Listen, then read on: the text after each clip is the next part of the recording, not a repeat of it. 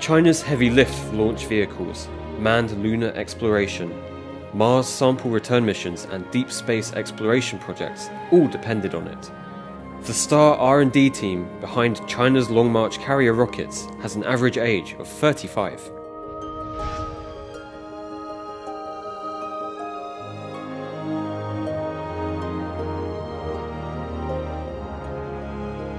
前辈们有的一辈子只能赶上一个型号的研制，我们这一代年轻人同时可以搞2个型号，一个在飞，一个在研。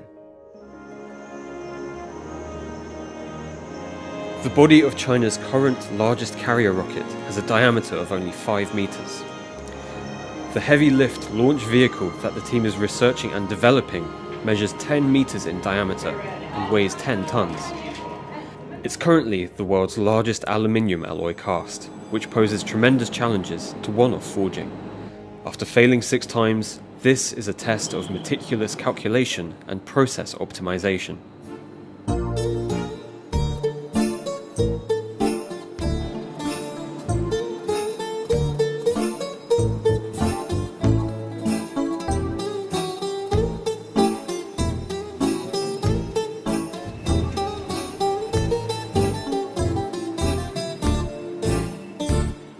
注定就像我们加了水的面团儿，它的组织是松散的。锻造就像我们揉面一样，要反复的揉，然后把它揉均匀、揉透。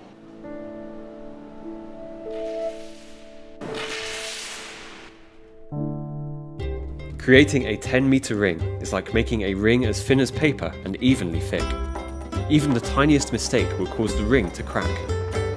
The production team also has an average age of less than 35. It has already created major components for the Long March carrier rockets, Shenzhou spacecraft, aircraft carriers and jumbo jets.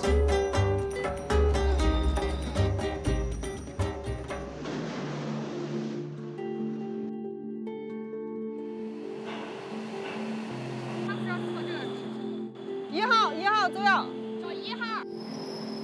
9534啊，9534。148.0啊，148.0。 The one-off forging of the 10-meter ring proved to be a success, marking another sound step in the production of heavy lift launch vehicles. 有朝一日，我们能看到现在开始论证、开始研制的重型火箭能够首飞成功，能够把我们中国人送上月球，能够把中国人送到更远、更深的太空。我感觉，这个就是我们一生要追求的一个梦想。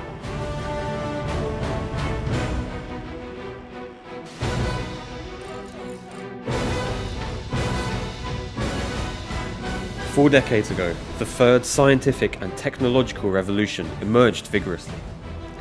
Developed Western countries were in the fast lane to economic recovery and development. To catch up, China needs to focus on science and education development, and tackle its weaknesses by developing much-needed talents and technology. Rising talents have propelled the Chinese technology higher, as knowledge changes the fate of individuals and that of the state.